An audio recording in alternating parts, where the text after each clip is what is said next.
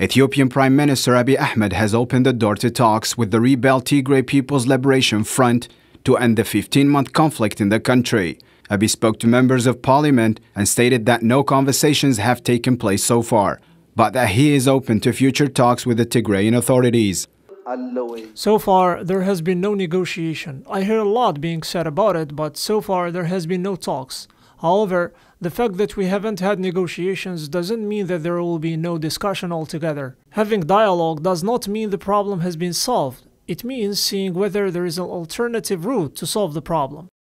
He also stated that no negotiations will be conducted against Ethiopia's national interests. Abiy Ahmed's remarks came just days after UN Secretary General Antonio Guterres said progress has been made in an attempt to end a civil war that has killed thousands of people and displaced millions. Both the African Union and Kenya have urged both parties to dialogue. Ethiopian federal forces have been fighting rebels affiliated to the Tigray People's Liberation Front since November 2020.